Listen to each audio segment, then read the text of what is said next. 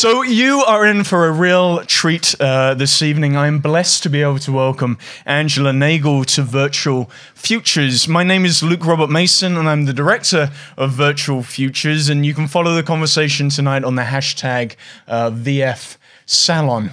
So, for those of you who are here for the first time, the Virtual Futures Conference occurred at the University of Warwick in the mid-90s. And to quote its co-founder, it arose at a tipping point in the technologization of first world cultures.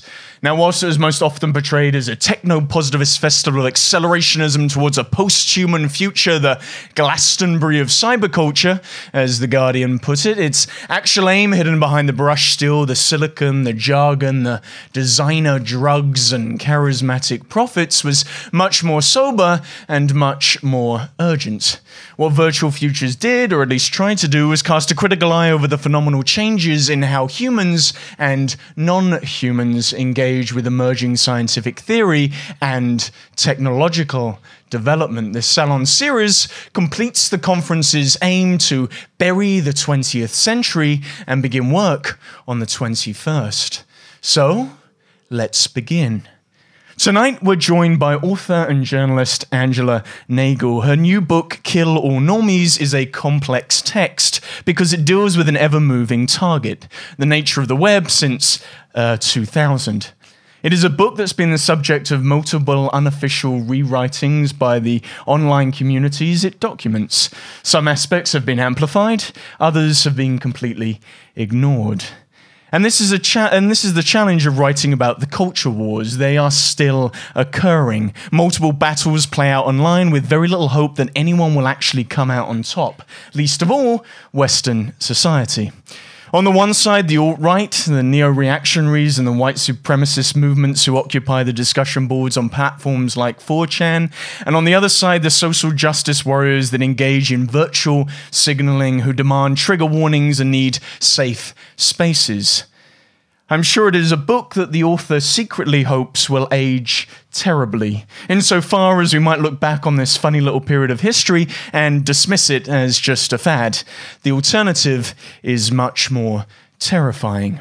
So, to help the normies among us understand the wired and wonderful subcultures located in the corners of the web, please put your hands together and join me in welcoming Angela Nagle to the Virtual Futures stage.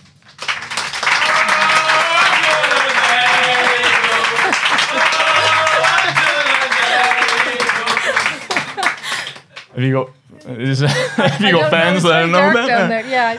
All right, okay. You brought your very own fan club. So, Angela, we have to get every speaker a fan club. I'm going to start here. Normies. So, for the normies in the room, what are normies and why should they be killed?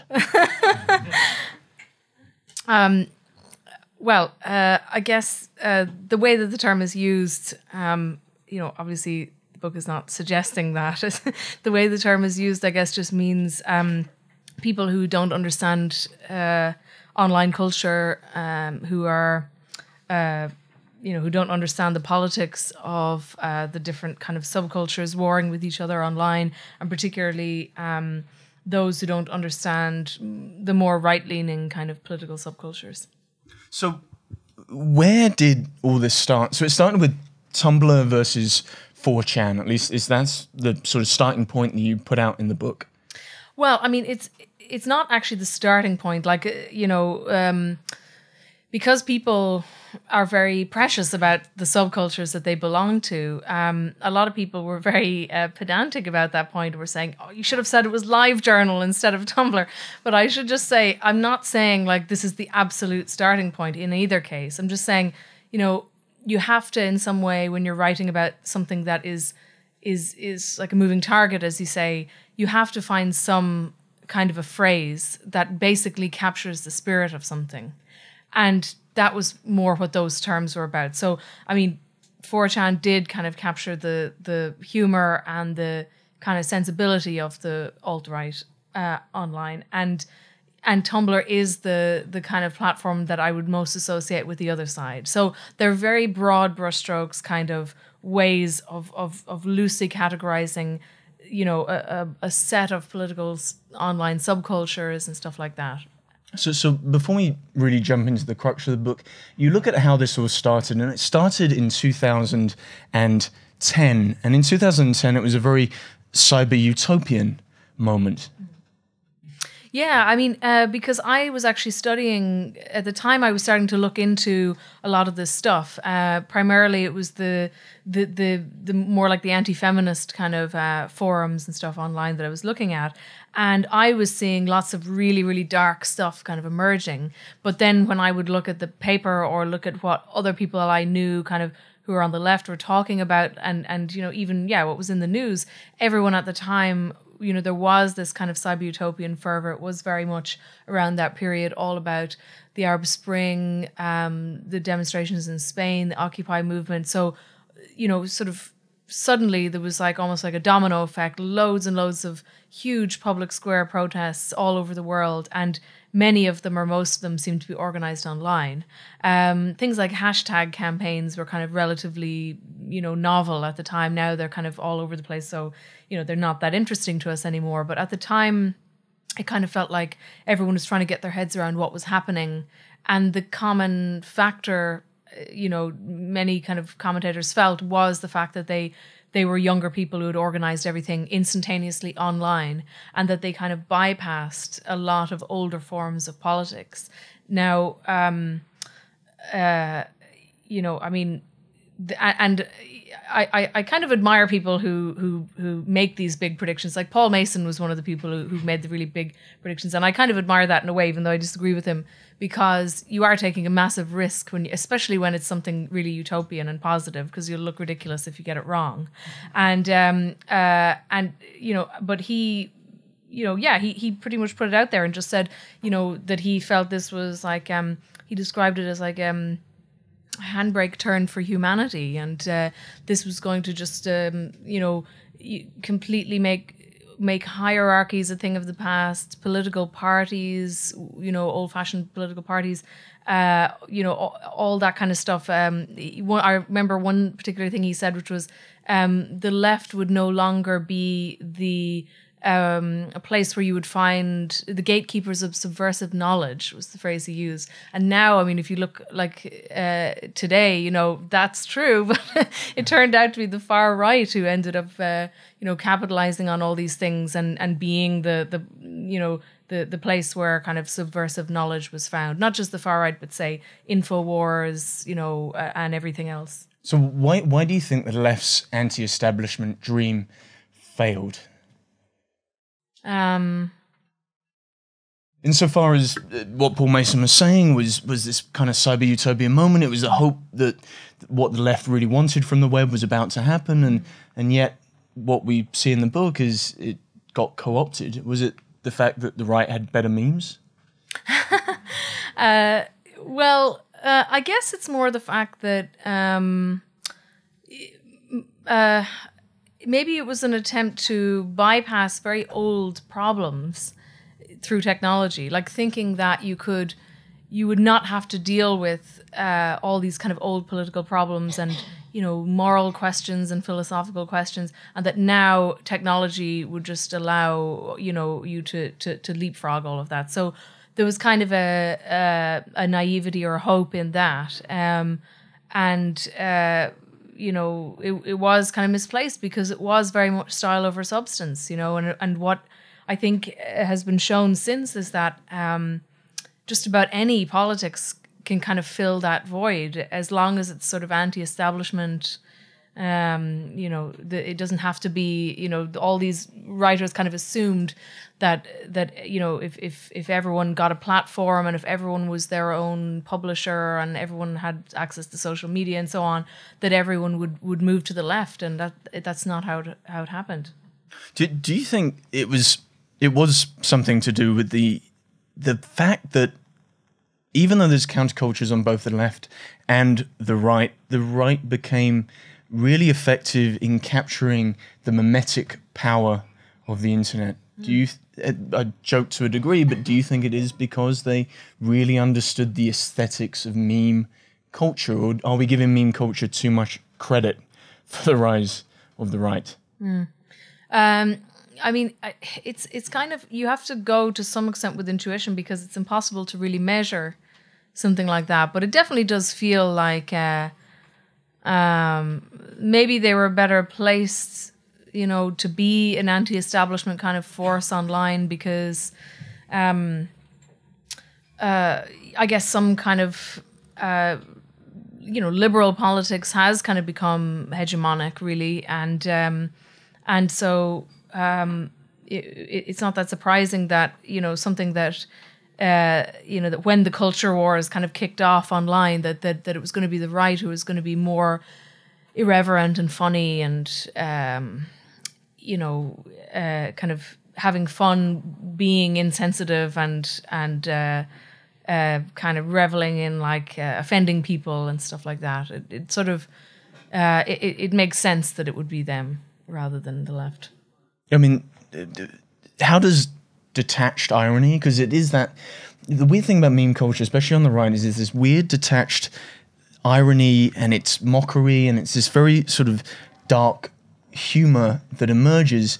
How do you think they capture the zeitgeist there? Because really, I mean, a lot of these memes are devoid of real politics, aren't they? Well, I mean, there's always some kind of politics to it. I guess it's more, like I was saying to a friend recently, I increasingly feel that Zizek is like the godfather of all of like internet politics, basically, like among millennials. Because if you think of the you know, when he became like a huge celebrity kind of among younger people, he would often be filmed with like a picture of Stalin in the background or something like that. And his whole sense of humor was very much about, you know, playfully kind of flirting with, you know, taboo kind of politics, basically. And always leaving out there the possibility that like, I might be joking, but I might not be joking, kind of. And that's very much the sense of humor, you know, of, well, I think the funny bits of the right and the left online, actually. You know, you do, like, there is that weird kind of flirtation with stuff where you don't really know if the person really means what they're presenting to you, you know. But I guess within that, the ironists and the people who actually meant it were all kind of mixed up together. So whilst the right was getting interested in meme culture, the left was getting off track. At least that's the narrative that you tell in this book. And the left went down the road of engaging in online shaming, and their culture war was really around virtue signaling. Could you explain what happened there? Yeah, I mean, you know, I hate to say the left in a way because, you know, anyone who's kind of experienced this stuff, you know, over the years kind of knows that a lot of the time the primary targets of it were people on the left themselves who, you know, had slightly, you know, said the wrong thing or had the, you know, a dissenting view on one issue or another.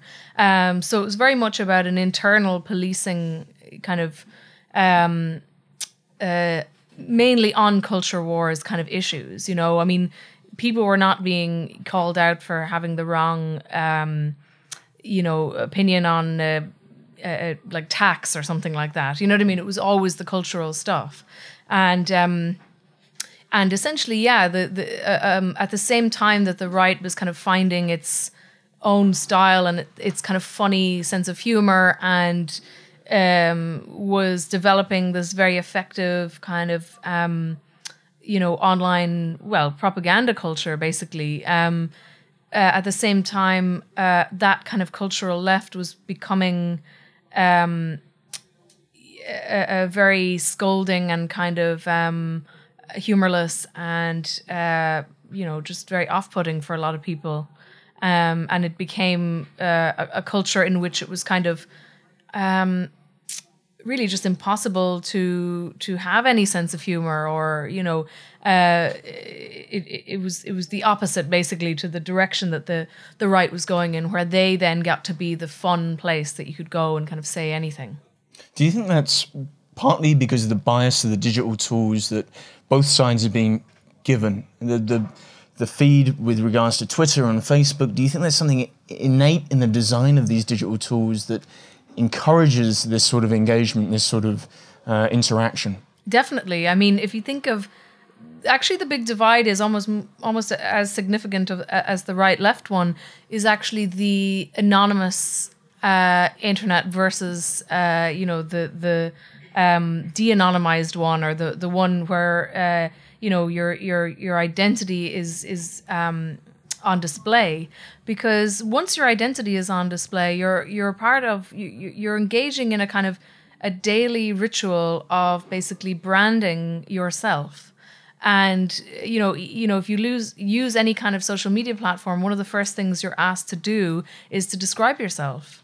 And I actually think, if you think of, imagine, say, your grandparents, describing themselves, they would just find that embarrassing, because it's so vain, like I'm such a whatever, like I'm this kind of person. It's just something that is kind of really distasteful or something, but it has been normalized so that people who've grown up online are just used to this constant practice of, detagging yourself in unflattering photos, building up this constant brand of this is the kind of, these are the kind of places I go, this is the kind of music I listen to, this is the kind of person I am.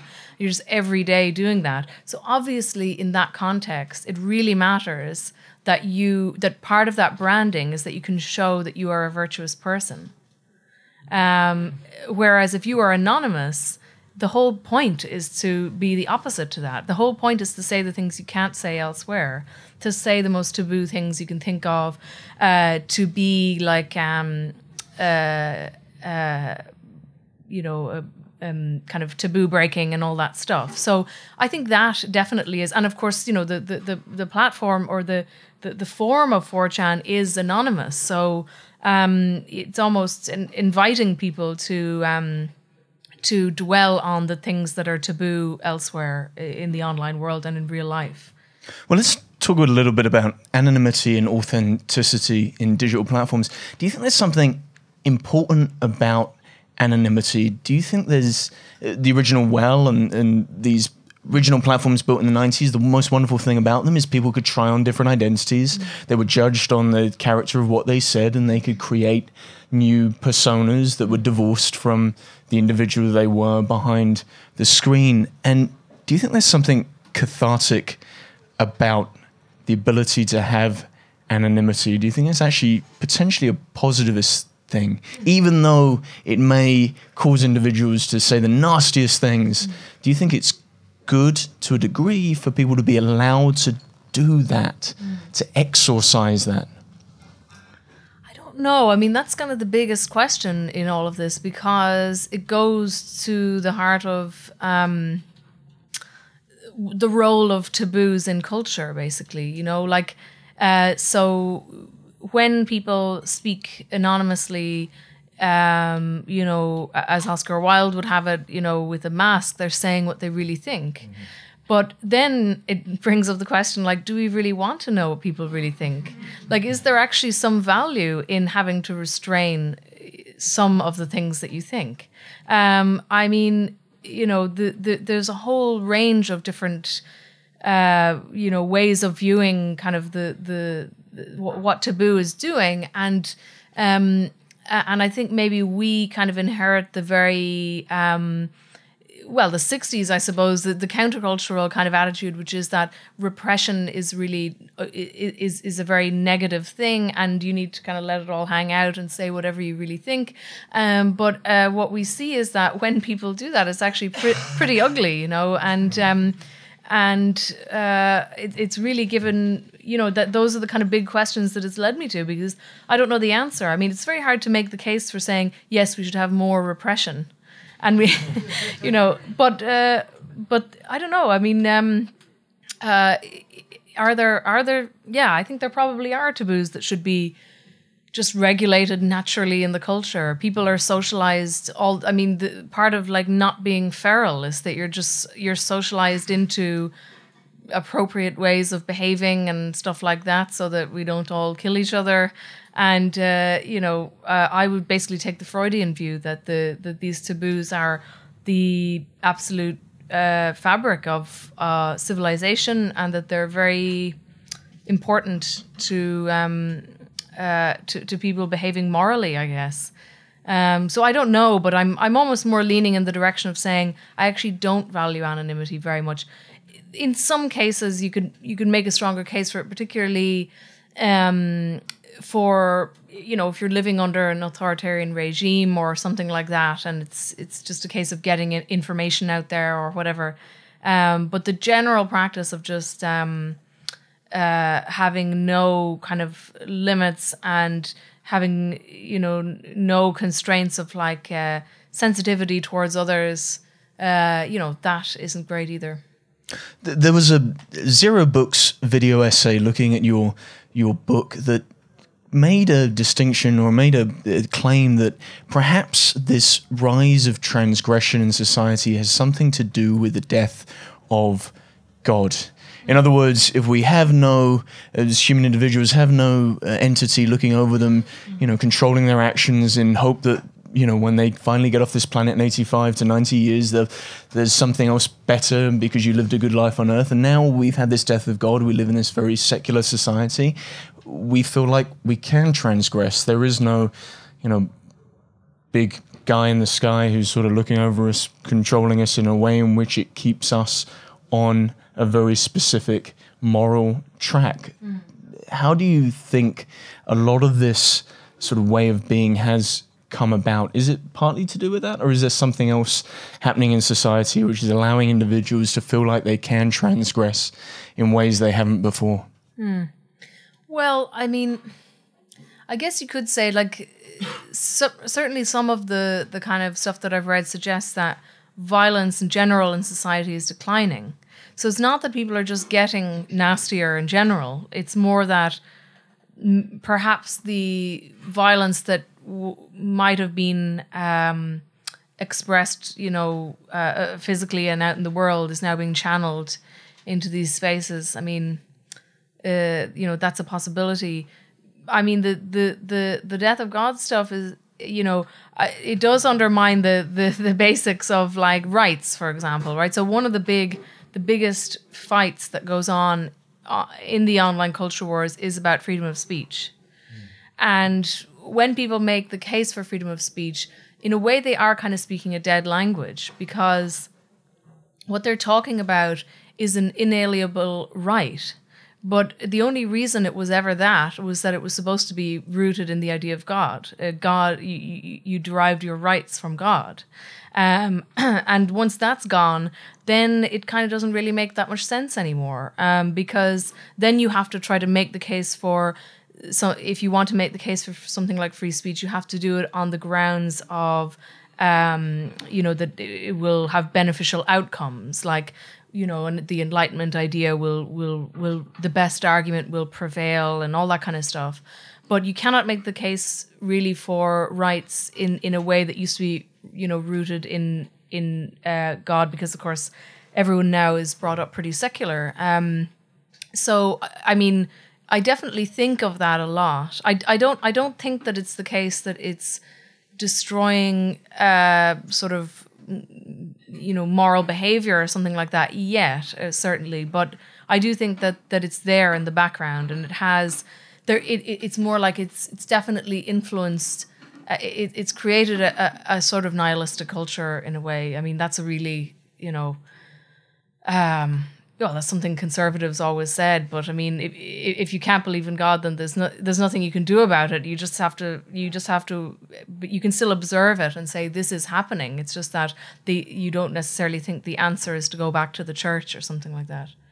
Do you think that there's this underlying nihilistic tendency that's bubbling up inside of the last 7 to 10 years within culture? And if so, why have we become so nihilistic? Why have whether you want to call them millennial generation or something else, why do they feel like there is no future?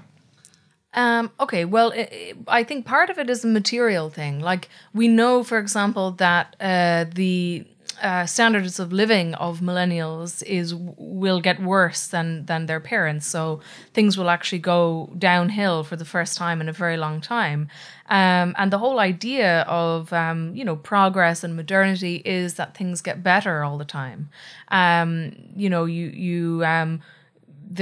All kinds of things get worse in ways, right? So you lose religion, spirituality, faith. You lose community. You lose smaller cultures are sort of wiped out, and everyone will sound like they're from California in about 10 years probably or less.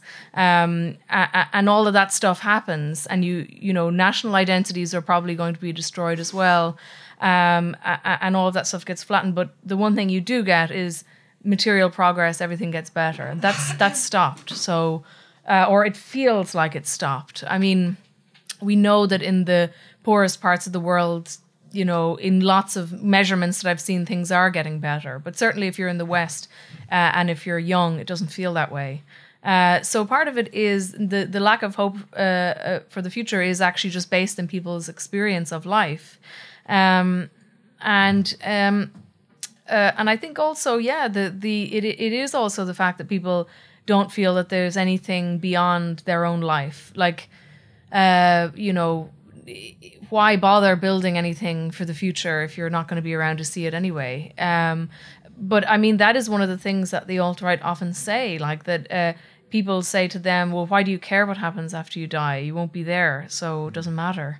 And that is definitely pretty widespread. But I mean, also, I wrote a piece on kind of 4chan and trolling and irony and all this stuff with a co-author, Jacob Siegel. And one of the things we were talking about in that culture is that basically, the most nihilistic culture, the culture that brought that to the absolute extreme was the culture of 4chan. And that's why it was people who were in that culture all the time who were the first to try to almost have like a Weimar Republic sort of like a counter reaction to it, because they almost could see like this is the way the future is going to be nihilistic. We've seen the kind of darkest depths of the internet and of what freedom gives you, and it's actually a terrible thing, and there was this like reaction against it, which became reactionary, but interested in the distant past, and trying to completely reject modern society, basically, in some cases. Do you think these people actually believe this stuff, or do you think there's a degree of nihilistic performance art that's occurring? Well, some of them definitely believe it. I think some, I mean, if you spend every day of your life for several years looking at, I guess kind of homemade propaganda or whatever, really terrifying stuff about how, the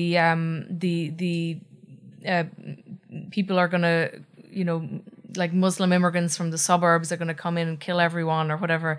If you're thinking about that stuff every day, I mean, yeah, you would believe it. I think they do believe it. And I think they do believe that that this is a sort of basically inevitable future.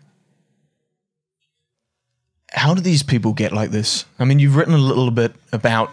No, look, but from a serious perspective, you've written a little bit about your concern over this usually white men who feel to a degree disenfranchised, and you haven't quite gone as far as said we should have sympathy for men on the alt-right, but there is a reason as to why they have this anger and frustration in them, and you cover a little bit of that in the book, and you have in your recent article. I wonder if you could just share your thoughts on perhaps the actual trauma that might be underlying a lot of this expression on the web. Well, I guess, I mean, it is kind of like the millennial thing. I mean, it is partly a sense of a loss of power which is based in something real. I mean, and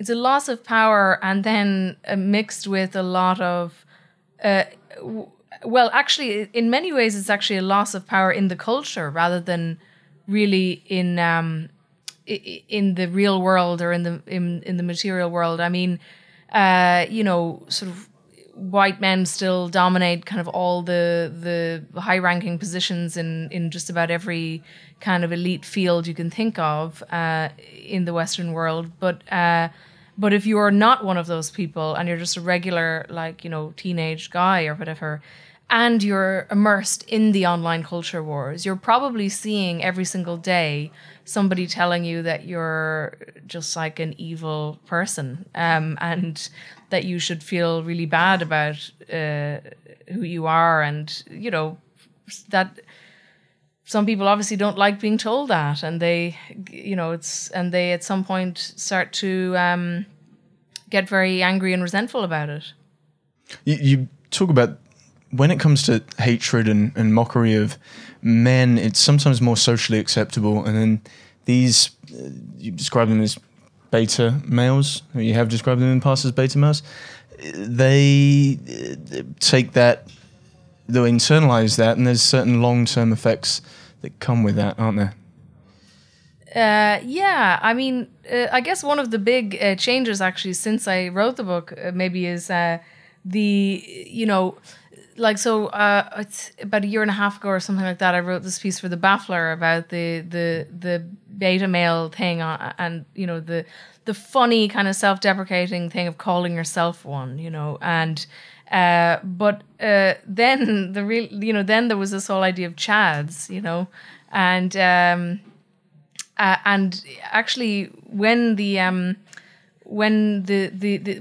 Charlottesville event, but the first night where they had the torches and everything, like the guys who were at that were chads, like it was like Chad nationalism became real, because it wasn't like geeky internet guys, they were all quite butch, and they were all dressed in uniform, and they almost looked like military guys, and so actually two things have kind of gone out of date since I have written the book, even though it's only a few months old. One of them is the extent to which the chads have become, very much the forefront in all of this. And the other one also is that while normie is still used as a pejorative some of the time, most of the time probably, I do see it more often now, or more commonly used in kind of conversations about like, how can we bring in the normies? How can we convert the normies? And so it's a bit less anti-normie than it used to be. There's a lot more talk of like, I saw one conversation, for example, after Charlottesville, where they were saying like, we can't go around saying that we want a white ethno state. We have to like find ways to conceal it, because we don't want to scare off the normies. Do you think to a degree, the dressing up and the costuming of these individuals, again, it feels like there's something performative about it. It feels there's something theatrical about it, which makes it to a degree slightly disingenuous? Or are they trying to create a degree of performance so that they have something, again, to hide behind, a layer that they can sit there and go, look, well, it's not exactly what we meant. It was purely a play. It was purely playing in the streets. Do you think there's an element of that? Are they trying to protect themselves? They're not, when they are out in the streets, they're not fully saying what they believe, I don't think.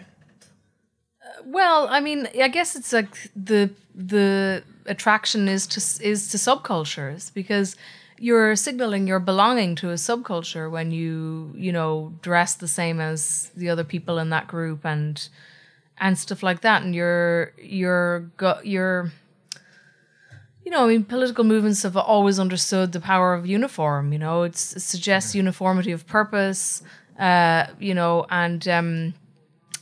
group solidarity and stuff like that. So I don't think that the playfulness of it necessarily means that they don't mean it or anything like that. I mean, I think they do. Certainly if you're actually out in the real world joining an alt-right demonstration where anyone can take a photo of your face and dox you, you know, you really do mean it at that point. You'd be crazy to put yourself in that level of danger and not mean it. Well, do you think then it's the fact that we're being told in this, since the turn of the 2000s, that these tools are going to allow us to create our own identities, to become individuals, but then that's not what we actually crave. What we really crave as human beings is a sense of community. And we're realizing that maybe social media and the networks aren't giving us that community feeling that's the same as being with a group of, let's just say 150 people because it's the Dunbar number, actually with physical people and physical real space. Is there a sudden realization of that and a very heightened feeling of alienation on the web and not community? Yeah, I mean, again, going back to the kind of that cyber utopian sort of moment around the time of all of those protests. One of the things that was brought back up and kind of talked about a bit by Paul Mason and others was this idea of the networked individual. So before that, like communitarians kind of talked about the decline of community and you know, bowling alone and all that stuff. And then the next idea was, okay, community is broken down. All social institutions have broken down. The church, the family, trade unions, bowling clubs, like every form of like social bond is sort of broken down and people are individuals. But now we have the internet. You can be a networked individual. So you can have hundreds of friends and you can be constantly plugged into like, you know, being intimate with other people, you know, and being kind of, yeah, having a social world without having to actually leave your room. But yeah, that has obviously proven to, well, on the one hand, you could say it's proven to not give people enough, you know, but on the other hand, it has also really created these subcultures where people clearly do feel some bond with each other. So it has kind of done both. But I think the bigger backdrop to that maybe is that I definitely feel like the arguments being made by those making the case for individualism against the collectivisms of the left and the right, I think are really weak. I mean, they are. I don't think they are strong enough to really hold up against either side. And I think it's just because, you know, it's obvious if you are again a millennial, you know, you're in a way the product of an individualism of the right and the left. So you have the individualism of the right coming from kind of Thatcherism, you know, there's no such thing as society and all that.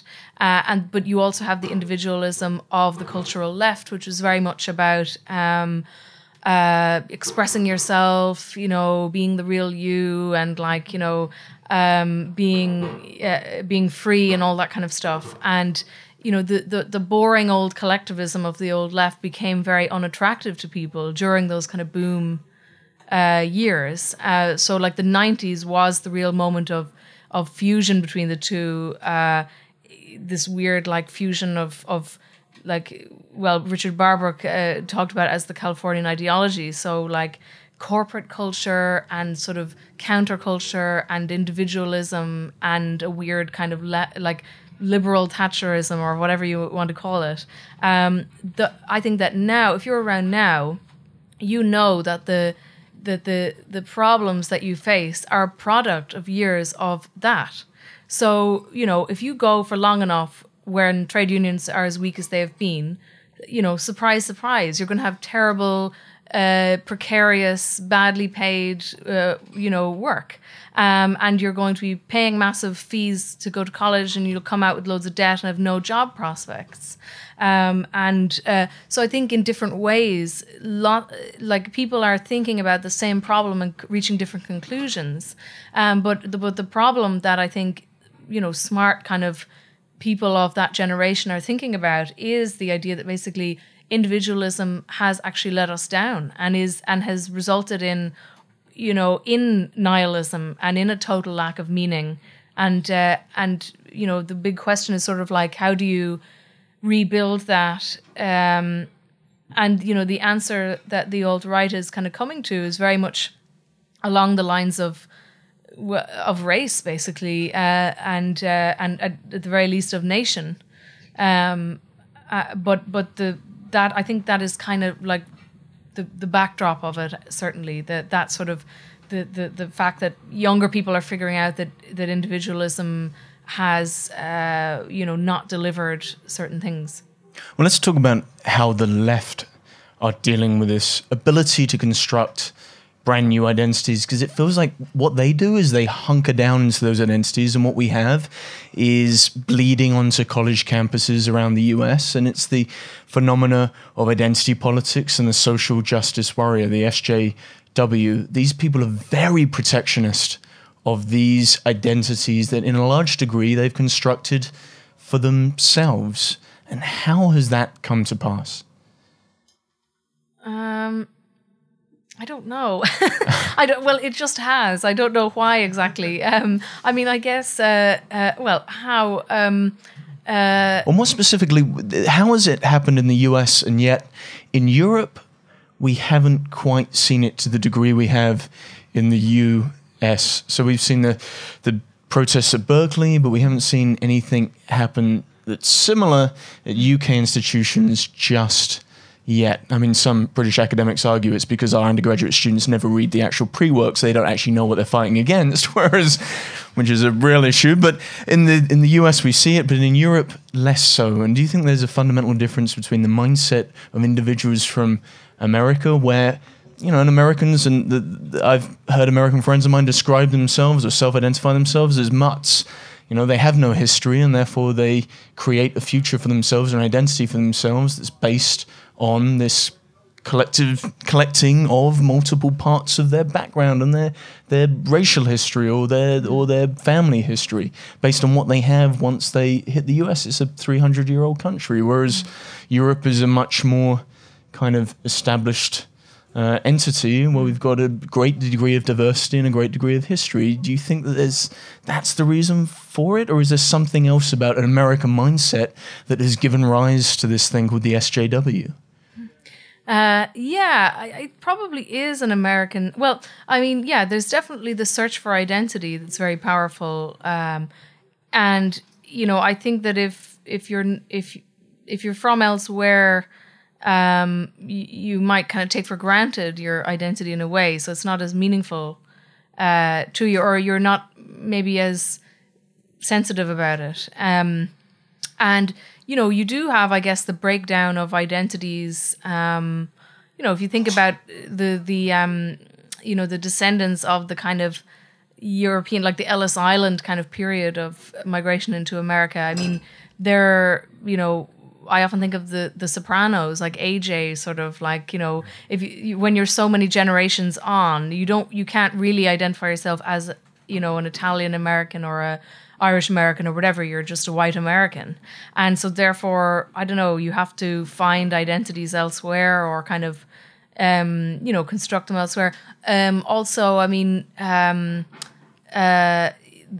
what other identities would people have in a way? Like, you know, it's seen as very sort of, at the very least, sort of kind of naff, if not like sinister, to have a national identity, you know what I mean, to be like patriotic. And so, like, and young people are certainly not going to want to be, you know, seen in that way, or you know, they're not going to have any positive association with that. So what else, you know, I mean, you have to kind of find identity somewhere. And, but, you know, identity is very, very important to people. And I certainly wouldn't, although I've used kind of identity politics as a shorthand for a certain type of style of politics that we have now, I don't dismiss identity politics altogether, because I just think identity is such a ever-present kind of like component in all politics. It's just that it's fractured and new now, because the old identities no longer really make any sense. But what happens when these social justice warriors collide with the ability to have freedom of speech? I mean, there's something else going on there, which is culturally very problematic. Well, I think it does have to do with what I was saying about the hollowing out of the root of rights, which is based in religion, and so the making the case for these rights, that I think that they hear that language and it just doesn't make any sense to them. They just say, but what if the outcome of this is negative? Why are these inalienable? You know, and because it is a kind of as I say, a slightly outdated language that was, you know, made sense when people believed in God and stuff like that. But so the rights thing, the idea of rights doesn't quite make sense anymore. Now we just think of rights as things that are in a constitution or like things that are given to you by the state, and we don't quite know why. We think they're given to us by the state because they're good, you know, and that's not really anything like what rights were originally conceived as. So when the speech rights issue happens, I mean, another huge problem is that I think that the people who tend to be most in favor of speech rights are usually people who know they're likely to gain from their expression of that, you know. So I think everyone's kind of a bit of a hypocrite on the speech issue, because very few people, say that, you know, defend free speech rights when they know they're going to lose if those, you know, are actually exercised. So I think at the moment, a lot of kind of liberal ideas have been unchallenged for so long that people don't really know why they believe them anymore. They're just sort of in the air. And so when they get challenged by people who have been, you know, nerding up online for years and, like, you know, reading about all this kind of crazy stuff that nobody else has really even been thinking about, you're really taken aback by it. I mean, it's almost like if you speak to anyone who is a conspiracy theorist who spends a lot of time online, you will not be able to win an argument with them because they will have read more than you are ever going to read on the subject. And at a certain point, you have to say, let's say it's about chemtrails in the sky or something like that. They'll say, you just believe that because you've been told that this is a conspiracy, and bum, bum, bum, here's my 20 articles that you have to now read about chemtrails. And at a certain point you have to go, actually, I'm too lazy to read these. And basically the only reason that I don't believe in this is because I just sort of have a vague sense that if this was happening, someone would have uncovered it. Someone reputable would have uncovered it at some point. That's incredibly lazy and really shaky grounds on which to base. But the thing is, there are not enough hours in the day to go chasing up every conspiracy theory that's out there. But, you know, there is also a connection between the dole and conspiracy theories, because obviously people are on the dole of loads of time to spend online. And this is like a sort of a, you know, like a running joke in sort of, 4chan and like alt-right forums and stuff like that, because, you know, there is this idea that you can become this kind of brilliant expert by just being on the dole and just researching all the time. And I remember one time when I was on the dole, there was some of the other people in the room. We had to go to one of these humiliating things where they show you how to write a CV when you're 30 or something like that. And when the instructor was out of the room, most of the people in the room were normies, if you like, right? Like they were kind of very normal people. And some of them were like my mother's age or somewhere between me and my mother. And they all believed in conspiracies, and they all spoke in a very knowledgeable, lengthy, detailed way about 9/11, the moon landing, all of them, like, you know, and it was just absolutely bizarre to see these like really normal people like saying, but I'm convinced it's because they had spent time on the dole and they just like went down a rabbit hole basically and thought, oh my God, I've been lied to my whole life and I've just discovered the truth, which is the whole red pill thing. So ultimately jobs won't just fix the economy, but they could also fix culture and society. There's the cyberpunk novelist Pat Cadigan who says, look, if it exists, there's somebody somewhere that's neurotic about it. And there's an element of neurosis, is there not, about how they perceive and re-engineer the smallest pieces of information. I mean, the more culturally aware argument is the Netflix documentary Ancient Aliens. I mean, we all know it's rubbish. We all know it's absolute bollocks. Do we, though? Yeah.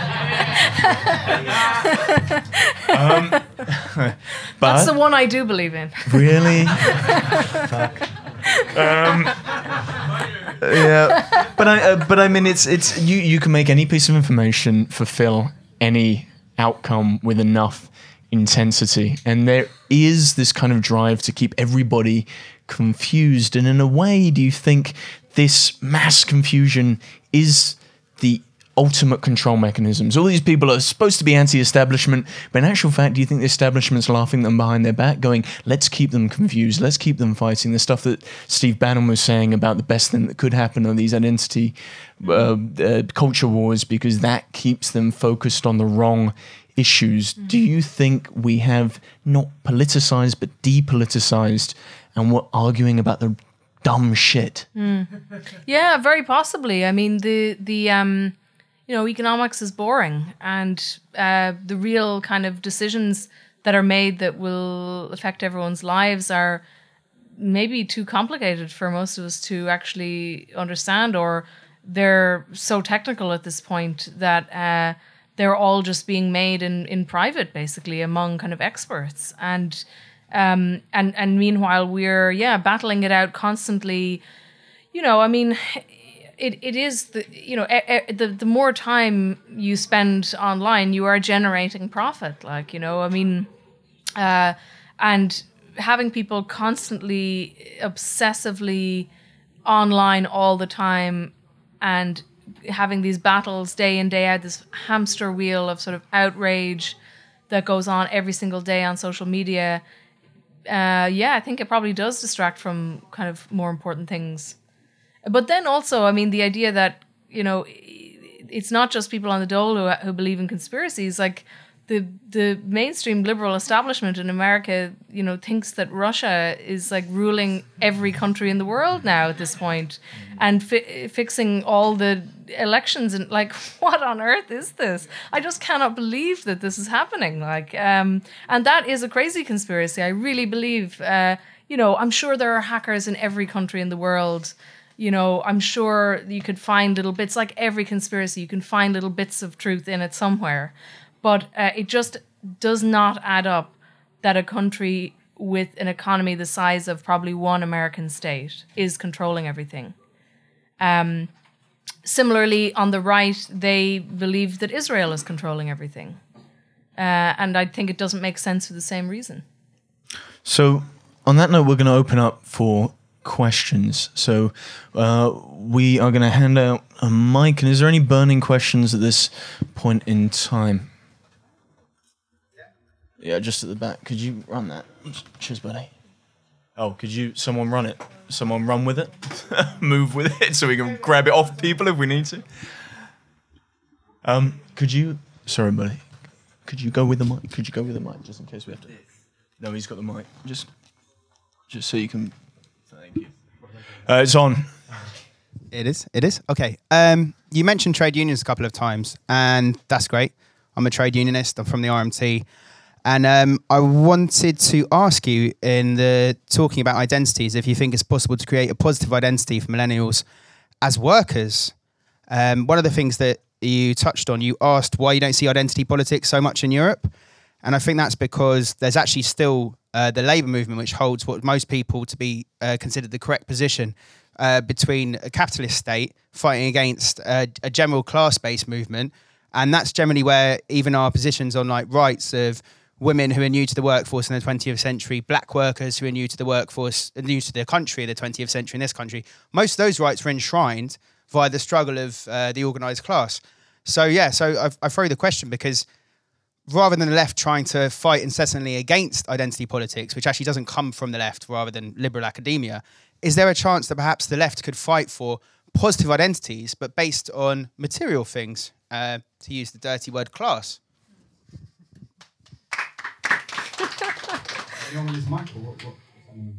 Will I just wait for a few or just answer one at a time? No, just the first one. Thank you, Maria. Yes. Yeah, but I think like maybe to some extent that's already happening. Like I do think that that kind of sense that particularly among kind of younger people who are in unstable and precarious work and stuff like that, I think younger people are starting to they're kind of getting over this idea that like if you're not like a chimney sweep, you must be middle class, and that's kind of an identity thing, right? Because you're identifying your role in the economy and your relation to your boss, I guess. But yeah, it definitely could be an identity in a way, or that those kind of positive identities could be created. Because I do think that sometimes in the discussion about identity politics, when I hear people who I'm generally politically sympathetic to saying we should just believe in universalist values and abstract sort of, and I kind of think I agree with that, but it doesn't really feel very like people don't really go out and fight and die for like just abstract ideas with nothing else. You know what I mean? Like most movements have maybe. The intellectuals in a movement will be preoccupied with the abstract and the universal, but the kind of poetry of a movement will always have some identity component to it. And that's why I don't ever say all identity politics is crap or whatever, You said about dying for something. Do you think part of this comes from the fact that there is nothing worth fighting or dying for in the last, say, 15 to 25 years? Amongst these communities, at least, I mean, we're talking very hyper focused on certain communities in the West who have the ability to use social media, which again keeps it a very small demographic. I don't really think so. I mean, it would be very depressing to conclude that we have to just have wars all the time because otherwise people will get bored and turn into Nazis. I hope that's not the case. So like, I hope that, I think it's not just that, it's in the, one of the final like bits of Francis Fukuyama's famous End of History is about something like, maybe boredom will restart history again, so there is this idea that like, we're so unused to living without that level of conflict that we would just start another one but I guess there's some element of that there. I mean, there is some element of the idea that like it's a time when like as Tony Soprano said, I feel like I came in at the end of something, like there is that sense that like all the really big ideas and the really interesting things are kind of over. I mean, actually, it's interesting. Like I mentioned Mark Fisher a bit in the book.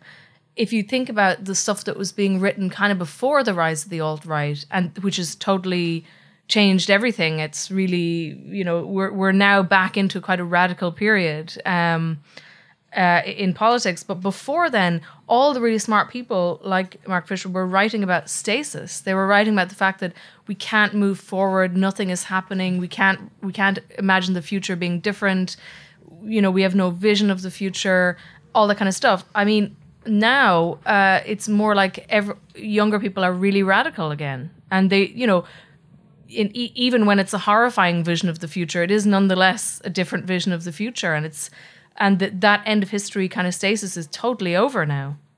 Do you think this whole thing goes in waves? So we had Obama, we've suddenly had Trump, which is the logical 1 to 0. I mean, it's the binary opposite of someone like Obama. Do you think it's going to bounce back again? I don't know. No. I think I don't think there's going to be a radical move back to the left. I think there will be in Britain, but in America, it's very hard to say. I mean, yeah, there could be actually. Yeah, it's very, very possible. I mean, I could see something like if Bernie Sanders is not too old to run, you know, there's definitely an anti-establishment kind of lack of conservatism, if you like, in voting. Like, people are willing to go and take a risk on something that sort of, you know, couldn't have been imagined before in politics. Any other questions at all? Just here. Thank you. I wanted to say thank you for your book, which was very timely and very thought-provoking. And I'm glad that somebody has written a thorough history of Gamergate, so nobody ever has to look at it ever again. So thank you. I feel that you've taken one for humanity in doing that.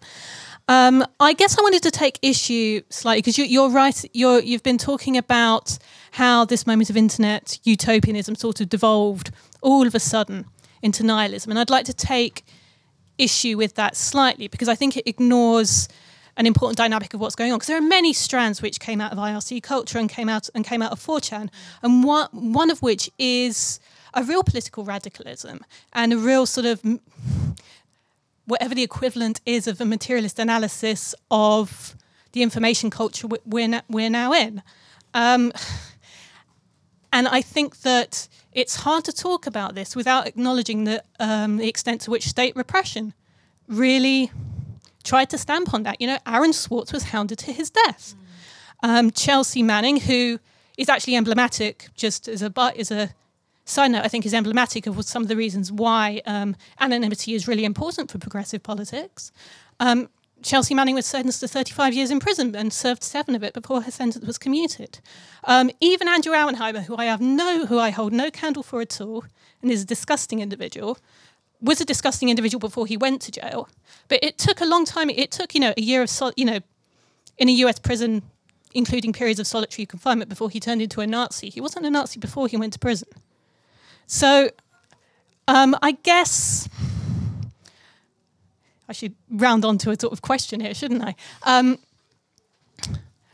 So I guess I would take issue in the idea that online culture and, even sort of that Chan culture is particularly or essentially nihilistic. I think that certain things which happened in that, especially that 2012 to 2013 period, really disenchanted people a lot. If you look at, Cebu being turned over and people realising that they'd been sold a pup in that way, that had a really devastating psychological effect on people and actually made sort of online organisation for contentious purposes very difficult. So I just sort of add that as a... So, sorry, the question... No, okay, I guess just your thoughts on... Yeah. No, I actually don't really disagree with that very much. I mean, that was never a political movement that I was... that I really related to or that I was involved in or anything like that. So to the extent that I know about it is very much as an outsider. And, because, and it, generally it was quite libertarian, we'll say, right? Like left libertarian or whatever, which is something I've never been. So it's not like, it's not that I think that there was nothing valuable in it or something like that. I guess it's more like if I could go back and maybe rephrase or write it again or something, I might be a little bit more careful about saying, there was a moment where lots of, very, brave people and lots of potential was there, but it was cut off very quickly, and, I mean, I was just I don't disagree with you, basically. I think there was lots of good stuff there as well. Any other questions at all? This gentleman at the back with his hand up who was singing like a canary earlier. I'm going to start singing again. Oh, God, please don't. Noted. Some of the most visceral criticisms of your work and some of the most angry reactions came from the so-called progressive, liberal online left, who perceived that you were blaming them for the alt-right, that the alt-right was a direct reaction to their politics. So I'd like you to comment a little bit to what extent you think that kind of Tumblr liberalism is a positive millennial expression of its own politic, and to what extent it's in fact a destructive form of politics, and how do you think we should view people of that political tribe? I mean, I do think it's been very negative and divisive, and I do take a pretty dim view of it because of just the things that I've seen. I mean, the way that it's very, it has really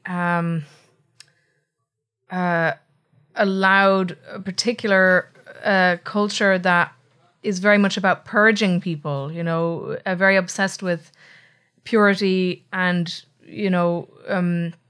being really, just insanely intolerant of any kind of dissent.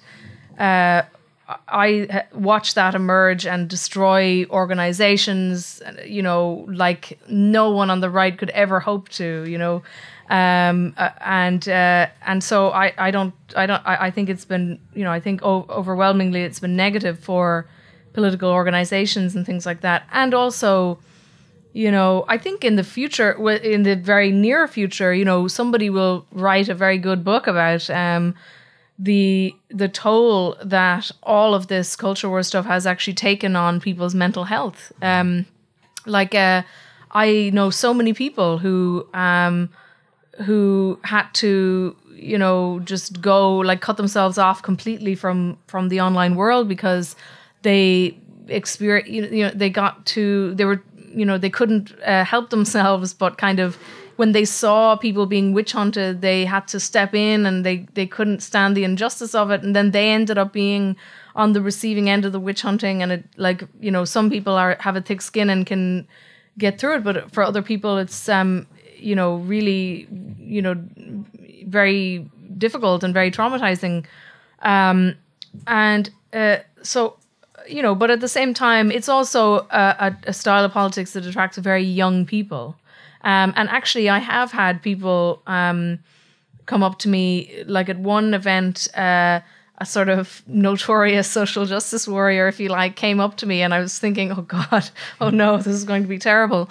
And she came up and said, I really like the book, and I sort of used to do all this stuff and, constantly get people kicked out of things and purge people for thinking or saying the wrong thing, and now I feel really bad about it, but like I was a teenager. And so that's going to happen as well. Like that generation are going to, at some point, when your social world is changed by just moving from college or school to work or whatever, will change their way of socializing, so it will all kind of disappear. It won't all disappear, but people will grow out of it. That's terribly patronizing, but I think it's the case. I mean, what do you think those legitimate responses to this are? Should the onus be on the owners of the platform? So we're seeing, I think it was this morning, Twitter turned around and said, look, they're going to de-verify a whole bunch of alt-right accounts. Or should the onus be, again, on the individual? Should we disengage from social media? Only Tuesday in this venue, we had Jaron Lanier, the individual who coined the term virtual reality, who said, look, just get off these platforms. There's other ways to create community. And the same with Douglas Rushkoff, who's we've had here as well, said exactly the same thing. Go back to the community, create localized communities of differentiated individuals, and realize that that's where you're going to get the most rich and human experiences. These machinic entities, these platforms, these behavioral modification empires are possibly the worst thing for us as biological breathing bipedal entities. That kind of does make me think, though, of those funny academic pieces that were written about people with Walkmans, and the dystopian future where people would be just so destroyed by Walkmans that they wouldn't be able to have conversations with each other anymore, and everyone would be walking around with their headphones in, which is actually true. That bit has happened, but we can still have conversations. So I don't want to be I hate the thought of being one of those people who just thinks you know, new technologies are scary and like, you know, they're going to ruin society and stuff like that. No, but because it's new, it doesn't make it right. Yeah, no, totally. Yeah, that as Yeah. well. I also don't want to be one of those people. But okay, the fact that all of these platforms are owned by like, you know, 2 or 3 sort of global monopolies is very scary for lots of different reasons. Sometimes I think, you know, being online is very fun and like, you know, you read all kinds of really interesting things and you see different perspectives and stuff like that. Other times I think this is all actually really terrible because particularly with something like Twitter, which I'm still on for some reason, but I absolutely hate it. And I think it's, you know, I think it has just absolutely brought out the worst in people. Like it discourages the best traits and encourages the worst. If you, you know, so for example, basically what you're supposed to do on Twitter, if you just go along with the pressure of the platform, is basically just, you know, pick a side and then just kind of become part of be like a little socialite in this little world, and then just fling mud at some other people who, you know, you disagree with on something, and it's really funny actually if you're slightly brought into a little you know, online tribe, and then you say, oh, this article that I read by some conservative columnist says really good, you know, and they're all just like, oh God, what is this, you know, because the whole idea is, no, you're meant to pick a side, pick a team, and then just every day you just relentlessly, you know, snark at some common enemy that gives your group a sense of coherence. So every day we go online, we join our little group and we socialize with them, and we, you know, show that they're our kind of tribe, and then we pick a hate figure and we collectively hate that person. Like in 1984, we collectively hate together because it bonds us as a group. And so that's why the thing I love to do most is to just constantly share things from really diverse kind of points of origin, because like the reaction on Twitter is just like, you know, it's just like a bad smell in the room or something. Like you've committed some awful social faux pas by doing that, you know, but I like to do it because it irritates me so much that the platform is just, you know, just breeds this very intense intellectual conformism, which I mean that is so obviously a negative trait. Like I just don't know why. I don't know why Twitter is like socialized people into thinking that just being this totally boring, dogmatic person who just reads one magazine is a good thing. Being schizophrenic is a virtue in the social media realm. The question just at the back here. All right, thank you very much for a great discussion, Angela. I just wanted to ask, I guess it's a more general question, as I'm someone who thinks of themselves as being on the left, but maybe the old left. And we've talked a lot about a lot of stuff and problems with online culture and stuff. But what about the problem on the left? I think, right, the problem is that a lot of the left, it hates normies. And this isn't just an American problem, this is a British problem, right? A lot of people on the left, a lot of the left don't like the working class. And that's the kind of end of it. They don't like the way the working class raises their children. Oh my God. And you know what? They take their children to McDonald's. Jeez, how bad can you get? You know, maybe they might want to slap their children occasionally. And this is all just not allowed. They don't like the way that people vote. Okay, maybe you think the EU is a problem. You must be an absolute kind of racist, etc., etc., etc. So I think that, to me, and this is something I've thought about a lot and I'm extremely worried about in terms of progressive politics, but that has got to be the first question for us, anyone who thinks of themselves as on the left. Right, how can we make a mass movement? And we cannot do it anymore in the way we have been doing it, which is basically by saying, you know, working class people are beyond the pale. And to me,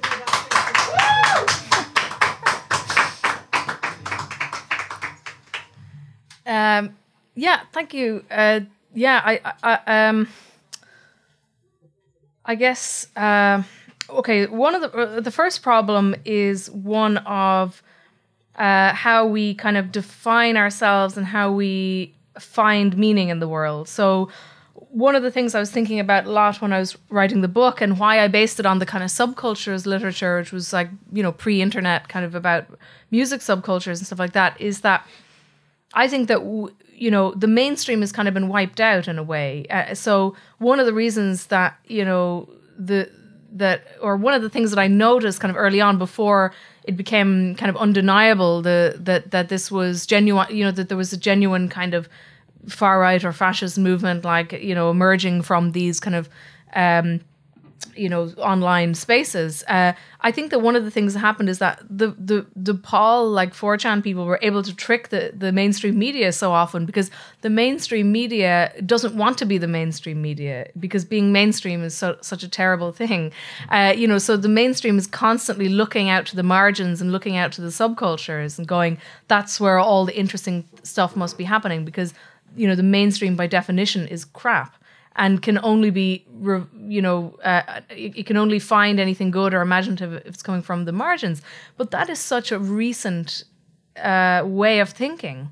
Like, again, just to use the granny example, like, you know, your grandparents didn't think that like that. I mean, where did they find meaning in their lives? They didn't have to say, you know, define themselves by being oppositional to the masses, kind of, or being oppositional to anything mainstream. That's a very recent kind of phenomena. So, I mean, that would be the first thing. I actually think, you know, it gets slagged off a lot, but I actually think the TV show Girls was like really, really good at showing kind of the absurdity of where we've ended up, where we actually, you know, we're trying to find meaning through, well, first of all, work, which is a total disaster.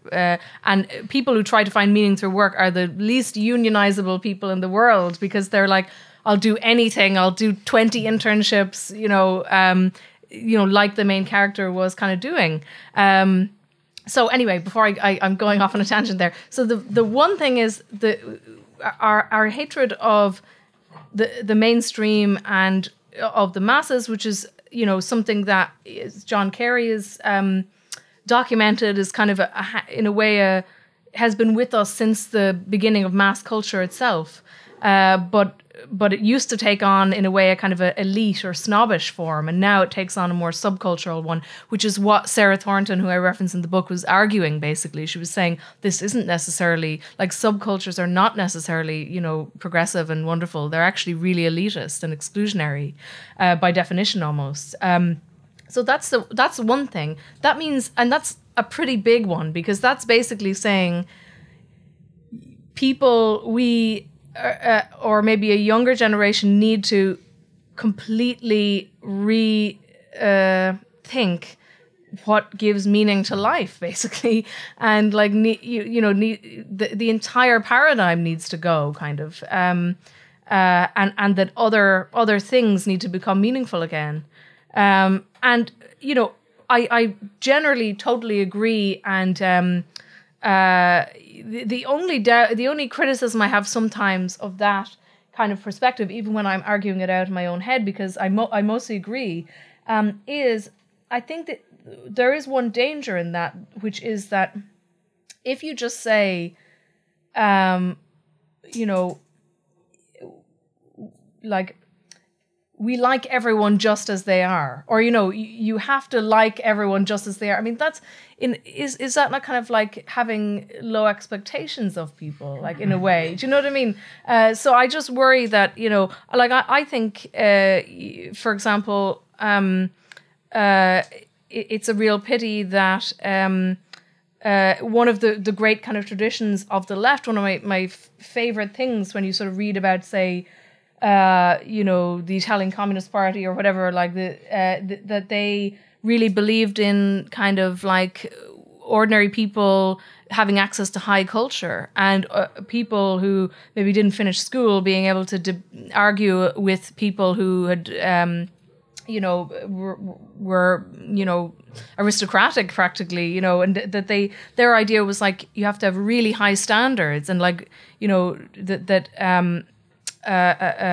nothing is too good for the working class kind of. So I would just worry that sometimes, I mean, yes, there is a problem with subcultural snobbishness that tends to come along with a very a left that doesn't think it's going to be in power, because then you're happy to be on the margins and you're kind of wallowing in like being a marginal force.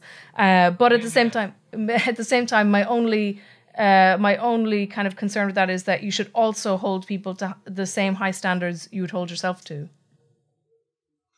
Any other questions at all? Sam, just here, just in front of you, Marie.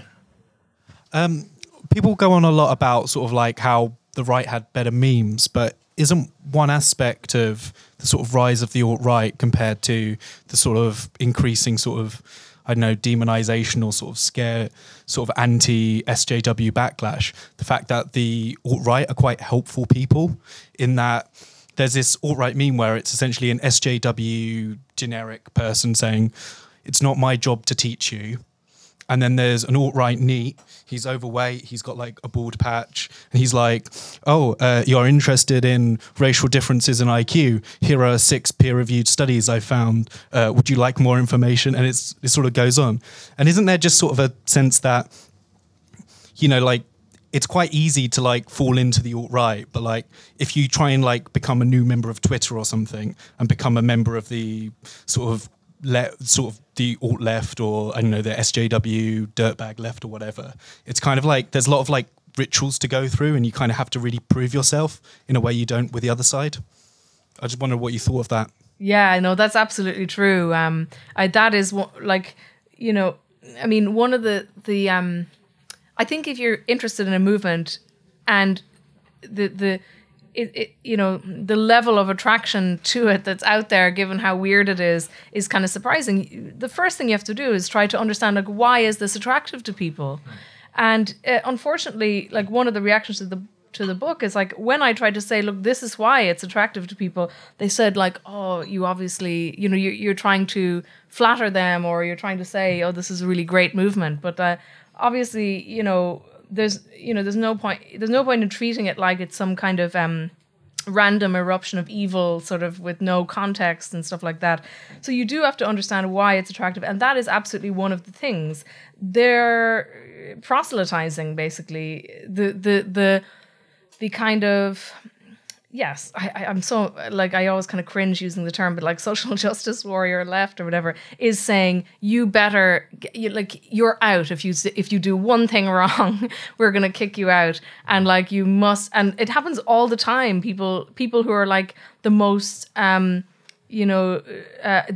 model pupil kind of, getting everything right. And then one day they, somebody finds their like, Tinder account, and this, the age range isn't right or something like that. That actually happened, which is why I brought it up. So this guy was giving me a hard time for not being woke. Ended up being booted out of his own little online milieu when they found that the age range in his dating profile was too young, which did kind of make me think. Sucks to be you right now. God, I've completely forgotten the question. Sorry. Oh yeah. And so basically, of course, if you have one group of people who are saying, if you come into our tent, you can say whatever you like, you can be funny, you never have to apologize for yourself, and we'll educate you and we'll show you lots of interesting things, and so one side is saying that, and the other side is saying we're going to destroy you if you do one thing wrong. So like, it's obvious why that the right would be more attractive in that environment. It feels like one badly phrased tweet and this identity that you spent the last 5 to 10 years constructing can be destroyed. And you put everything on the line. Everything is at stake in that scenario. Yeah, and people's entire world collapses overnight, kind of, you know. I mean, that's why I always say, like, don't, you know, you are not safe just because you go on every day and you do the correct virtue signaling. Like, you are not safe. Like, one day, if you're walking home pissed from the pub or something and you say something wrong, like, you're gone, you know, and your whole social world is gone. It's all gonna, and you're just a fool if you think that you can maintain this, you know. But for the time that people do maintain it, it does also. I mean, this is another thing we have to understand why that is attractive to people. It does have massive payoff because, you know, if you go on, say, Twitter and you make you virtue signal, or you make a sort of snarky takedown of some bad person, you know, you will get retweeted and you will get attention and you will get, you know, all of this positive stuff coming back to you. And it's pathetic to even think about, but like, it is true that, like, if you tweet something and it just sits there and nobody retweets, it does make you feel a bit sad for a minute. And of course it does, because we're social beings and we care about. But, you know, you should in a way be able to be totally independent-minded and just say, I am right. I don't care if nobody retweets it. This is an interesting article. This is whatever it is, like. But instead, you know, obviously, if you know, and I've seen that happen loads, that people who are sort of like, you know, aging celebrities, or they used to be famous and they're not really famous anymore, and then they go on Twitter and they say something very virtuous, and suddenly it's like they're famous again, you know, and they get all of this kudos and all of this affection from all these younger people who think they're great. And, like, you know, you can really see why that is something that people can't really let go of easily. And you have to keep chasing it and being, like, more and more pure. It feels to me that the design of the platforms themselves are set up to mechanomorphize human individuals, to disconnect you from realizing there is a biological breathing human entity behind that avatar. And I think that's the saddest thing about the scenario in which we've entered into 2017. Any other questions at all? There's one just behind you, Maria. Thank you. Do you not think that, like, regardless of whether you're right or left in your politics, the tendency that people have, especially of the sort of slightly older generation, to examine our generation as if we're some sort of separate species, has led to a sort of tendency to retreat into online communities and sort of an us and them mentality? So do you not see a connection between our consideration of the younger people as having totally different views? You mentioned the Walkman thing earlier. So obviously for, you know, centuries, generations have, you know, had a go at the younger ones and, you know, said that they're, you know, rash or stupid. And we've had a go at the older ones for saying that they're regressive and, you know, unwilling to change. But now that we have this ability to exchange information and views instantaneously with people across the world, do you not think that this tendency to look at us in a sort of sociological, experimental way, put us in a petri dish, do you not think that that is potentially damaging, you know, antagonizing to both the right and the left? I'm not sure. I mean, you know, it's true that millennials are written about in that way, the avocado toast and all that kind of stuff. And that, you know, there is this kind of constant churning out of kind of like think pieces about millennials and what millennials are all about and stuff like that. But I don't know that that's necessarily really produced anything like it's in the mix somewhere, but I don't think it's made. I just wouldn't see the connection really. You know, I don't think that I wouldn't see the causation there. I wonder if it's got something to do with just bad parenting. I've always wondered the reason for Trump. No, look, I've always wondered if the reason for Trump was that America has massive daddy issues, and that's the reason why they put him, this ultra masculine pain in the ass into. No, but I wonder if it comes back to something more. Millennials are having we know around mental health, anxiety, depression. The reason why virtual futures exist and the reason why we sit across 25 years is there needs to be intergenerational thinking, because the same shit happens every 3 to 7 years. The platforms are slightly different, but culturally, it's the same sorts of discussions. You talk about Nick Land in the book and stuff that was happening in the mid-90s. We're seeing the same cyclical thing, and the fact that we don't talk intergenerationally is the reason we're making the same mistakes, the reason the millennials are so dismissive to other generations, and the fact that we're giving them robots and sticking them into care homes, rather than talking to them, engaging with them in a very human way. There's something tragically wrong, and we're not looking after each other, and we're not looking after the older generation. So perhaps it needs to start with an interlocker between each other. There's a real feeling amongst, as you were expressing, this feeling of alienation amongst millennial generations. How do we talk to each other? How do we just make sure we're all okay? Because we're moving forward into this future together, and I got your back if you got mine, buddy boy. Yeah. All right, and one more question. This gentleman here.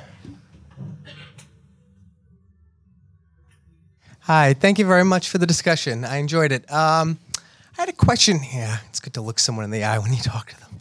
I had a question about the concept of culture generally that's being sort of utilized a lot.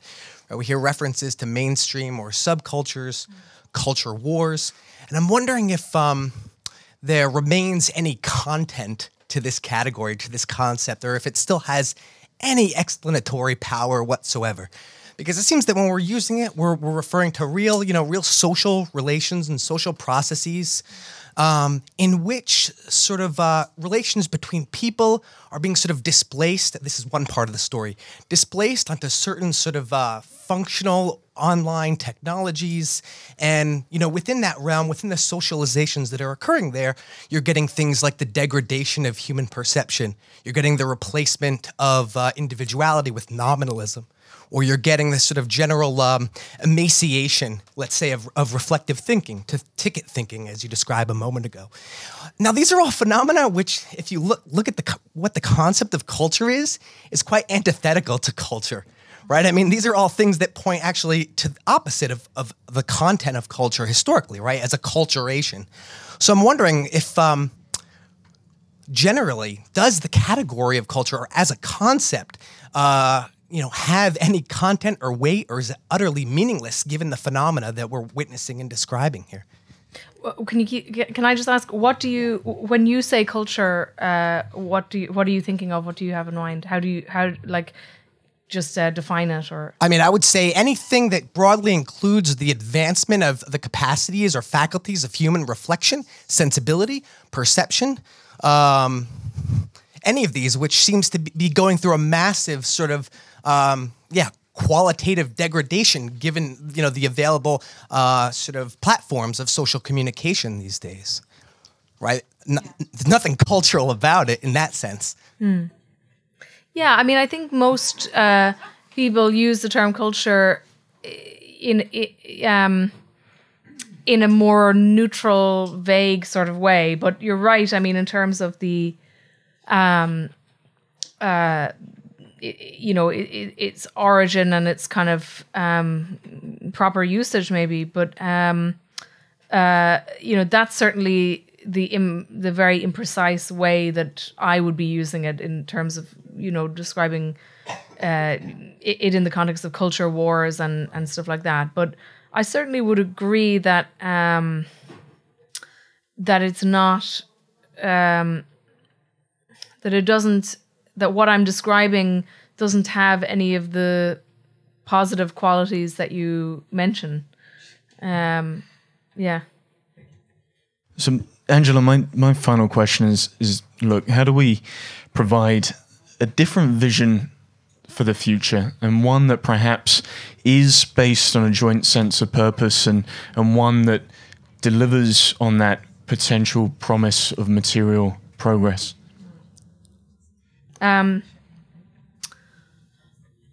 elect Jeremy Corbyn. You just split the room. I think returning to, or having already kind of, I think, pretty much learned the lesson that without forms of organization, it weakens you collectively. That people need to become more organized in their collective interests, but in terms of that's just a broad economic and social thing. In terms of, if you're asking me specifically about the online stuff, I do think there is probably a need to get offline to some extent. You don't have to, be like a refusenik or whatever, but just like, the sheer amount of time that it is taken up in people's, imagination and kind of social world is not good, and also all the other things I've described, the divisiveness, the tendency to obsess about very niche little online subcultures that have no real meaning or relevance to the outside world, and also that the toxic kind of stuff, and the fact that the intellectual conformism is the bit that really annoys me, because I just think, I cannot believe, I've kind of already said this, but I just want to say it again. I cannot believe that, like, whatever it is about the platform has brought us to a point where, it is actually seen as a bad thing to even read ideas that you don't already agree with. That's just, like, why bother reading at all? Like, and we are reading less because of it as well. So these are difficult issues, and I hope it was just the beginning. I recommend you do go and read the book, and I think we should end this with the question to ourselves as to why we should engage with the sorts of things that are driving us apart. We all fundamentally know there's something fucking wrong with the way in which these platforms control us to a degree and mediate our conversations. So why should we be so complacent? Perhaps it's time for us to go forward and embrace, encourage, and engineer, and also surround ourselves by differentiated voices. So I want to thank the Library Club for hosting us, and to our volunteers for helping film tonight, and Maria for running the microphone. And if you like what we do, please support us on Patreon and find out more about Virtual Futures pretty much everywhere online. We're purely audience funded. We're scrappy as hell, but we're doing our best. And I want to end with this, which is how we end every single Virtual Futures, and it's with a warning.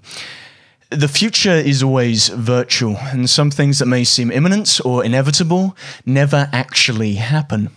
Fortunately, our ability to survive the future is not contingent on our capacity for prediction. Although, and on those much more rare occasions, something remarkable does come of staring the future deep in the eyes and challenging everything that it seems to promise. I hope you feel you've done that this evening. Please join me in thanking the incredible Angela Nagle. The bar is now open.